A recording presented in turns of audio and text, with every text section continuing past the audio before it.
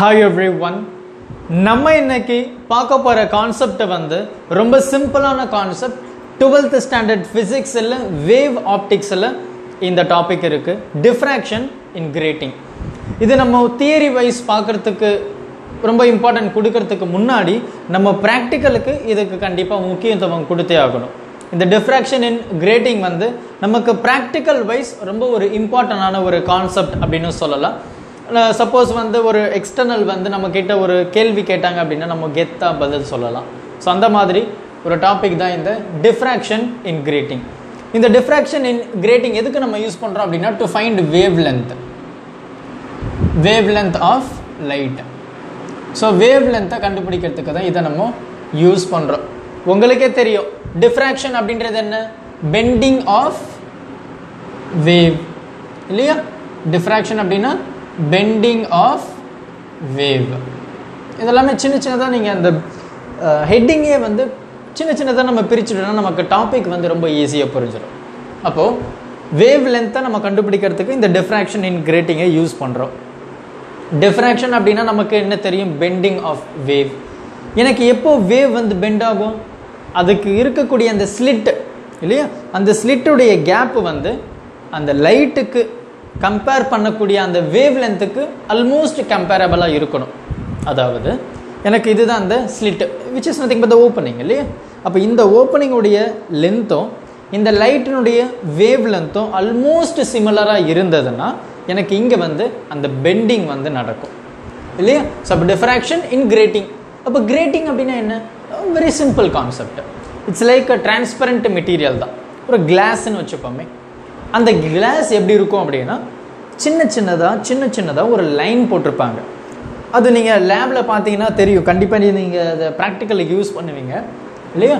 So just இந்த அளவுக்கு கூட இருக்காது, ரொம்ப சின்னதாக இவ்வளோ தான் இருக்கும், இந்த அளவுக்கு தான் சின்னதாக இருக்கும் இல்லையா. ஸோ இப்படி இருக்கும். ஸோ இதில் பார்த்தீங்கன்னா ஒரு ஜஸ்ட் ஒரு செல்லோடேப் ஆர் சம்திங் எதனா வந்து அவுட்டரில் கவர் பண்ணியிருப்பாங்க. நம்ம வீட்டில் இருக்கக்கூடிய அந்த முக கண்ணாடி இருக்கு இல்லையா, அதில் அவுட்டர் எஜ்ஜில் ஃப்ரேம் போட்டிருப்பாங்களா அந்த மாதிரி இருக்கும். ஜஸ்ட் இது டேப் மாதிரி யூஸ் பண்ணியிருப்பாங்க. இதில் தான் அந்த கிரேட்டிங் இருக்கும். அதாவது அந்த கிளாஸ் ஷீட்டு தான், வெறும் ஒன்றுமே இல்லை, வெறும் ஜஸ்ட் கிளாஸ். ஆனால் இது வெறும் கிளாஸா அப்படின்னு கேட்டிங்கன்னா கிடையாது, அப்படின்னு தான் நம்ம சொல்லுவோம். ஏன் அப்படின்னா இந்த கிளாஸில் கோடு போட்டிருப்பாங்க, அவ்வளோதான். இதுதான் கிரேட்டிங். ஆனால் இந்த கோடை நம்ம எதை வச்சு பண்ண போகிறோம் அப்படின்னா டைமண்ட் பாயிண்டர். ஸோ அதை வச்சு தான் நம்ம இந்த கிளாஸ் ஷீட்டில் கோடு போடுவோம். சார் இதுக்கு எதுக்கு சார் டைமண்ட் கட்டிங்கலாம், என்கிட்ட ஒரு காம்பஸ் கொடுத்தீங்கன்னா அந்த கிளாஸ் ஷீட்டில் ஒரு சின்னதாக கோடு போட்டுற போகிறேன், எதுக்கு இந்த பெரிய ப்ராசஸ்லாம் தேவையா? ஆமாம். ஏன் அப்படின்னு பார்த்தீங்கன்னா 1 சென்டிமீட்டர் எவ்வளோ பெருசு, இவ்வளோ இருக்குமா, இதுதான் 1 சென்டிமீட்டர். இந்த 1 சென்டிமீட்டர்லேயே நமக்கு 5000 லைன் இருக்கும், 5000 கோடு. காம்பஸ் வச்சு போட்டுற முடியுமா? இல்லை இல்லையா. ஸோ அந்த மாதிரி தான் இந்த கிளாஸை ஃபினிஷ் பண்ணியிருப்பாங்க. அப்போ ஒவ்வொரு சென்டிமீட்டருக்கும் 5000 லைன்ஸ் இல்லை, 5000 R it may be depend upon the applications சரியா. ஸோ அது 5000 இருக்கலாம், 6000 இருக்கலாம், 7000 இருக்கலாம், 8000 இருக்கலாம், அந்த மாதிரி. ஸோ நமக்கு ஸ்லிட் அதிகமாக எனக்கு மோர் அக்யூரேசி வந்து கிடைக்கும். Let it be. அப்போது எனக்கு இந்த மாதிரி எனக்கு அந்த கிளாஸ் ஷீட் அதில் வந்து ஜஸ்ட் கோடு போட்டிருக்கோம். அந்த கோடு மொத்தமாக இந்த கிளாஸை நம்ம என்ன சொல்கிறோம் அப்படின்னா கிரேட்டிங் அப்படின்னு சொல்கிறோம். அந்த கோடு போட்டேன் இல்லையா, அந்த கோடு போட்ட அந்த லைன், ஃபார் எக்ஸாம்பிள் அதை நான் கொஞ்சம் பெருசாக வரையணும், நல்லா கவனிங்க. இங்கே வரையலாம் அந்த கிரேட்டிங். நான் ஒரு லைன் போட்டிருக்கேன், 2வது லைன், 3வது லைன், இது வந்து அந்த ஃப்ரேம். நல்லா கவனிங்க. இது புரிஞ்சதுன்னா உங்களுக்கு முடிஞ்சிச்சு கான்செப்ட். இந்த கிரேட்டிங் 3 லைன் இருக்குது. இந்த இது இருக்கு இல்லையா, இந்த லைன், அந்த லைன் வந்து will act as opaque medium. Opaque அப்படின்னா என்ன, இந்த கிளாஸ் இந்த சாக் பீஸ் வந்து ஒரு ஒபேக் மீடியம். இந்த பக்கம் நான் லைட்டை பாஸ் பண்ணேன்னா இந்த பக்கம் வெளியே வராது இல்லையா, அதுதான் ஒபேக் மீடியம் அப்படின்னு சொல்லுவோம். நமக்கு வந்து டிரான்ஸ்பரண்ட் மீடியம் அப்படின்னு இருக்குது இல்லை. டிரான்ஸ்பரண்ட் அப்படின்னா நம்ம இந்த பக்கம் அனுப்புகிற லைட்டு அந்த பக்கம் கிளியராக வந்துடும், இது டிரான்ஸ்பரண்ட். டிரான்ஸ்லூசன்ட் அப்படின்றது பார்ஷியலாக வரும். கிளாஸ் ஷீட் நம்ம அனுப்புகிற மொத்த லைட்டுமே உள்ளே வராது, வெளியே வராது, இட் ரிஃப்ளெக்ட்ஸ் சம்திங். அப்போ ஒபேக் அப்படின்றது சுவரை கூட நம்ம சொல்லிக்கலாம். அப்போ இந்த பக்கம் நம்ம லைட் அனுப்பிச்சோன்னா அந்த பக்கம் வரவே வராது. அந்த மாதிரி தான் இந்த ஒவ்வொரு லைனும் வில் ஆக்ட் அஸ் ஒபேக் இல்லையா, ஒபேக் மாதிரி இட் வில் ஆக்ட். அப்போது இந்த கிரேட்டிங்கில் நான் லைட்டை எப்படி அனுப்புவேன் அப்படின்னு நம்ம பார்த்தோன்னா இப்படி அனுப்ப போகிறோம். அதாவது இந்த கிரேட்டிங்க்கு பர்பெண்டிகுலர், வெரி இம்பார்ட்டன்ட், மறக்கக்கூடாது சரியா. இந்த கிரேட்டிங்க்கு பர்பெண்டிகுலராக நான் ஒரு ரேவை அனுப்புகிறேன், ஒரு லைட்டை நான் அனுப்புகிறேன், மோனோக்ரோமேட்டிக் லைட் அப்படின்னு வச்சுப்போம் சரியா. அப்போ இதை நான் அனுப்புகிறேன். இந்த இடத்துல பார்த்தீங்கன்னா ஜஸ்ட் வெறும் கிளாஸு, ஒரு கோடு அந்த மாதிரி. அப்போது எனக்கு இந்த ஓப்பனிங் இருக்கு இல்லையா, இந்த லென்த்து, அதை நான் ஏ அப்படின்னு சொல்கிறேன். அதனுடைய டயக்ராம் தான் இங்கே கொஞ்சம் நம்ம பெருசாக வரைஞ்சிருக்கோம். அதை நான் ஏ அப்படின்னு சொல்கிறேன். So it is a transparent, நமக்கு லைட் வந்து பாஸ் ஆகிடும். புரியுதா? ஓகே. இந்த கோடு இருக்கு இல்லையா, அந்த கோடுடைய வித்து நல்லா கவனிங்க. அந்த ஒரு கோடு, இப்போ நம்ம இந்த கோடு வரைகிறோம், இந்த கோடுடைய லென்த்துன்னு ஒன்று இருக்கும்ல, அகலம், அந்த வித்து, அந்த வித்தை நான் பி அப்படின்னு சொல்லிட்டேன். புரியுதா? ரொம்ப சிம்பிளாக புரியும், பொறுமையாக கவனிங்க, கண்டிப்பாக புரியும். அப்போது இந்த கேப் இருக்குல்ல, கோடு போடலைல்ல, அதை நான் ஏ அப்படின்னு சொல்லிட்டேன். அந்த கோடு போட்ட அந்த திக்கு இருக்கு இல்லையா, அதை நான் பின்னு சொல்லிட்டேன், which is nothing but the with. ஓகேவா? அப்போது இந்த இடத்துல நான் லைட்டை அனுப்புகிறேன். அந்த லைட்டை வந்து இங்கே பட்டதும் இந்த கிரேட்டிங் இருக்கு இல்லையா, இந்த கிரேட்டிங்க்கு லைட்டை நான் எப்படி அனுப்புகிறேன்? பர்பெண்டிகுலர்.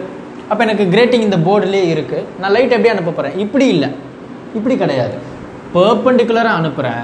அப்போ லைட்டு இதில் உள்ளே போகும், இதில் பிளாக் ஆகிடும், இதில் உள்ளே போகும், இதில் பிளாக் ஆகிடும், உள்ளே போகும், பிளாக் ஆகிடும், உள்ளே போகும். புரியுதா? அதை இப்போது இங்கே இமேஜின் பண்ணுங்க. அந்த கோடு தான் இது பிளாக் ஆகுறது, ஒபேக் மீடியம். இது வந்து டிரான்ஸ்பரண்ட். அப்போது ஒரு டிரான்ஸ்பரண்ட்டும் ஒரு ஒபேக்கும், இதை தான் நம்ம கிரேட்டிங் எலிமெண்ட் அப்படின்னு சொல்கிறோம். Grating element E equal to A plus B. அப்போ இதுதான் இந்த ஒரு இதை நான் கிரேட்டிங் எலிமெண்ட் இ அப்படின்னு சொல்கிறேன். புரியுதா? ஓகே. இப்போது நான் லைட் அனுப்பிட்டேன். எனக்கு என்ன ஆகுது? இங்கே ஒரு டிரான்ஸ்பரண்ட், ஒரு ஒபேக்கு, ஒரு transparent opaque, transparent opaque, transparent opaque, அப்படியே போயிட்டே இருக்குது. ஒரு டிரான்ஸ்பரண்ட்டில் வெளியே வர்ற லைட்டும் இன்னொரு இடத்துல வரக்கூடிய அந்த லைட்டும் எப்படி சொல்கிறேன்னா கரஸ்பாண்டிங் பாயிண்ட்ஸ் அப்படின்னு சொல்கிறேன். சரி, நல்லா கவனிங்க. புரியுதா? அப்போது இந்த இதை நான் கரஸ்பாண்டிங் பாயிண்ட்ஸ் அப்படின்னு சொல்கிறேன். அப்போ நம்ம இந்த எடுத்தாலும் கரஸ்பாண்டிங், இதை எடுத்தாலும் கரஸ்பாண்டிங், இதை எடுத்தாலும் கரஸ்பாண்டிங், இதை எடுத்தாலும் கரஸ்பாண்டிங். ஏன்னா நமக்கு இந்த இடத்துல இருக்கக்கூடிய அந்த லென்த்து வந்து ஏபி, எந்த சேஞ்சுமே கிடையாது. இப்போ நமக்கு என்ன வேணும்?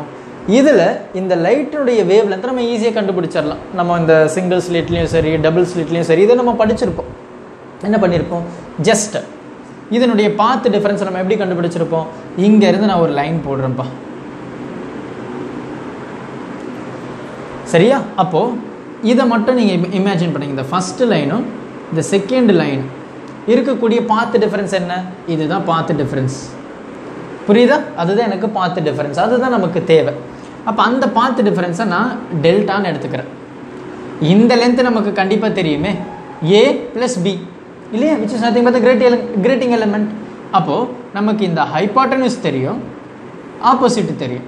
அப்போது ஹியர் ப்ரொடியூஸ் ஆகக்கூடியது என்னது? Sine theta. உங்களுக்கே தெரியும், இதை நம்ம கண்டினியூஸாக நம்ம படிச்சுன்னு வந்திருப்போம். அப்போ sine theta equal to opposite by hypotenuse. Opposite யார்? Delta, which is nothing but the path difference. Hypotenuse யார்? ஏ ப்ளஸ் பி. புரியுதா? அப்போ இந்த ஏ ப்ளஸ் பி இந்த பக்கம் வந்துச்சுன்னா ஏ plus B sine theta equal to delta. This is the path difference. சரி, நல்லா கவனிங்க. பாத் டிஃபரன்ஸ்.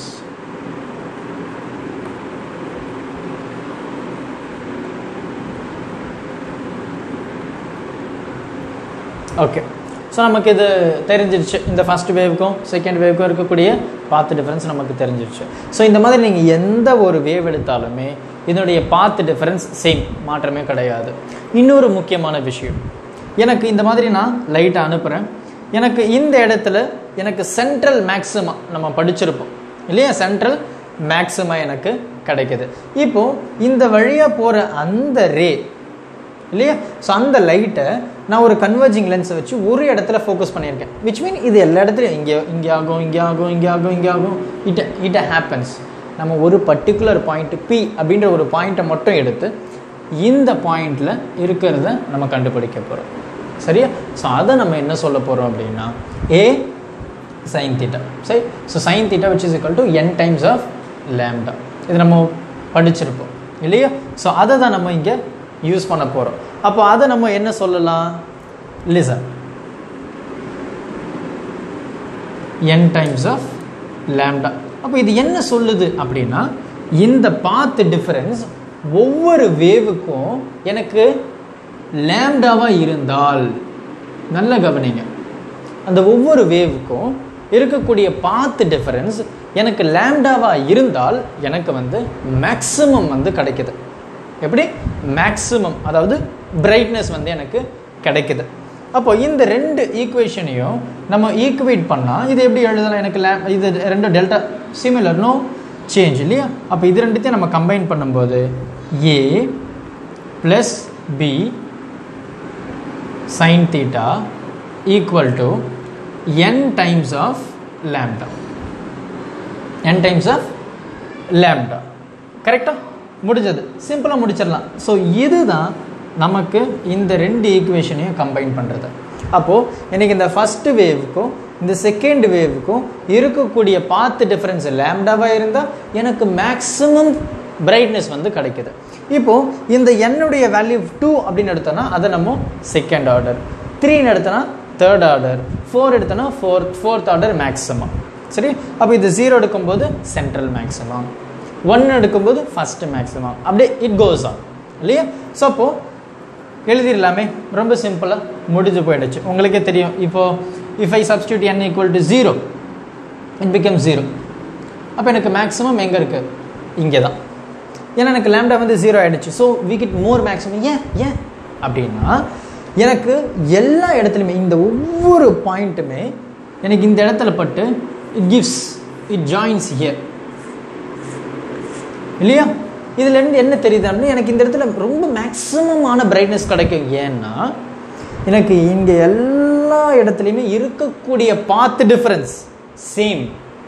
அது ரொம்ப முக்கியம். பாத் டிஃபரன்ஸ் வந்து ஒரே மாதிரி தான் இருக்கும், ஒரே டிஸ்டன்ஸ் தான். அப்போ இட் ப்ரொடியூசஸ் மேக்ஸிமம் பிரைட்னஸ். சரியா?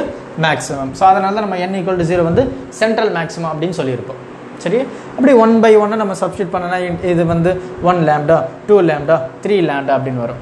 அப்போ இதில் ப்ரொடியூஸ் ஆகக்கூடிய ஆங்கிள் θ1, θ2, θ3. சரி, எனக்கு புரியல சார், ஜஸ்ட் லிசன்.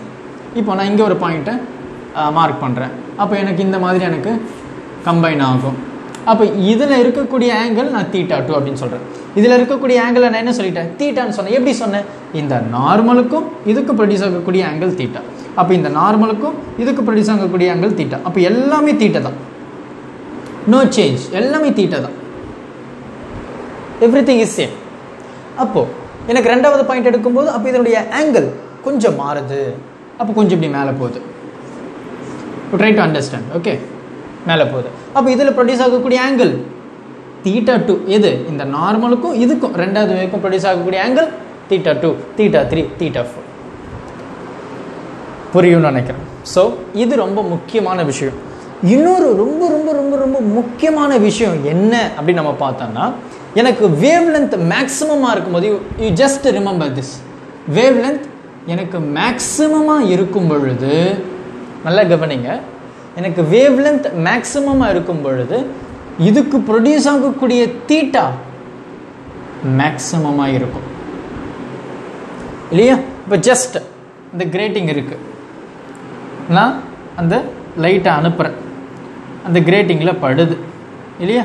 இந்த கிரேட்டிங்கில் பட்டதும் எனக்கு இப்படி ஒன்று போகுது, இப்படி ஒன்று போகுது, இப்படி ஒன்று போகுது, இப்படி இப்படி இப்படின்னு வச்சுக்கோம். இது சென்ட்ரல் மேக்ஸிமம் வீணோ. இது வந்து ஒயிட்டாக தான் இருக்கும், ஒயிட். சரியா? அப்போது எனக்கு இதில் ப்ரொடியூஸ் ஆகக்கூடிய ஆங்கிள் θ, இந்த ரெண்டாவதுக்கும் இதுக்கும் ப்ரொடியூஸ் ஆகக்கூடிய ஆங்கிள் θ2, இதுக்கும் ப்ரொடியூஸ் ஆகக்கூடிய ஆங்கிள் θ3. அப்போ பாரு, இது தீட்டாவா, இது தீட்டா 2வா, இது தீட்டா 3. பொறுமையாக கவனிங்க. அப்போ எனக்கு இங்கே ஃபஸ்ட்டு மேக்ஸிமம் இருந்ததுன்னா எனக்கு இங்கே first maximum, second maximum second maximum, third maximum third maximum. இது ரொம்ப முக்கியம். அப்போது எனக்கு இதனுடைய ஆங்கிள் ரொம்ப மேக்ஸிமமாக இருக்குது சார், மேக்ஸிமம் ஆங்கிள். அப்போ இதனுடைய வேவ் லென்த் ரொம்ப மேக்ஸிமமாக இருக்கும். It shows it is red. Red has the maximum wave length. அப்போது எனக்கு இதில் ப்ரொடியூஸ் ஆகக்கூடிய ஆங்கிளும் maximum, wave length maximum, theta maximum when compared to the normal. Hope you understood well. அப்போ எனக்கு இங்கே ரெட்டு தான், கரெக்டா? அப்போ எனக்கு ரொம்ப லோவஸ்ட் யார்? வயலட். அப்போ வயலட் இங்கே வந்துடுவார், least wave length. So least theta, அதாவது அதில் ப்ரொடியூஸ் ஆகக்கூடிய ஆங்கிள் ரொம்ப சின்னது. அதுக்கப்புறம் அப்படியே ஒவ்வொன்றா லெட் மீ சே இங்கே வந்து எல்லோ இருக்குன்னு வச்சுப்போம். அப்போ எனக்கு இங்கேயும் எல்லோ தான். இது வந்து முதல்ல உங்களுக்கு புரியணும். எனக்கு வேவ் லென்த் மேக்ஸிமமாக இருந்தால் அதில் ப்ரொடியூஸ் ஆகக்கூடிய ஆங்கிளும் மேக்ஸிமம். ஓகே, அவ்வளோதான், ரொம்ப சிம்பிளாக முடிஞ்சு போச்சு. அப்போ டிஃப்ராக்ஷன் இன் கிரேட்டிங் அப்படின்னா இவ்வளோ தான். இது நமக்கு கஷ்டமாக இருந்ததா? இல்லை, ரொம்ப சிம்பிள். அப்போது if this grating has n number of lines, n number, அப்போ இது எப்படியே சொல்லலாம்? நமக்கு என்ன தெரியும்? ஒரு இதுவுடைய வேல்யூ வந்து, ஒரு கிரேட்டிங் எலிமெண்ட்டுடைய வேல்யூ வந்து a + b. அப்போ அதில் n நம்பர் ஆஃப் இருந்ததுன்னா n டைம்ஸ். அப்போது n = 1/a + b. இதில் எதனா சந்தேகம் இருக்கா? இல்லை, ரைட், முடிஞ்சது. அப்போது இந்த a/b இருக்கா? இந்த a/b எப்படி இருக்குது? மேலே இருக்குது. அப்போ இது இன்வெஸ்ட் பண்ணிட்டேன்னு இது எனக்கு எப்படி ஆகிடுச்சு? இது அப்படி சும்மா ஜஸ்ட் இது ரெண்டுத்தையும் அப்படியே ரெசிப்ரோக்கல் பண்ணுங்க. 1/n = a + b. அப்போது a + b இருக்கிற இடத்துல நான் என்ன பண்ண போகிறேன்? 1/n சப்ஸ்டியூட் பண்ண போகிறேன். அப்போ here if you substitute here, listen, a/bக்கு பதிலாக 1/n then sin theta which is equal to n times of lambda. அப்போ sin theta நம்ம என்ன சொல்லலாம்? sin theta which is equal to n in the n and in the lambda. சரியா? So இது வந்து number of lines per unit length. இது வந்து நம்ம அந்த எடுக்கக்கூடிய அந்த இன்டெக்ரல் வேல்யூ. இது வந்து லேம்டா. அப்போ நமக்கு லேம்டா வேணும் அப்படின்னா sin theta n கீழே வந்துடும். சரியா? ரொம்ப சிம்பிளான கான்செப்ட், பொறுமையாக பாருங்கள். இதில் எதனா சந்தேகம் இருந்தது அப்படின்னா எனக்கு அதை கமெண்ட் பண்ணுங்கள். Thank you. Help others with a smile.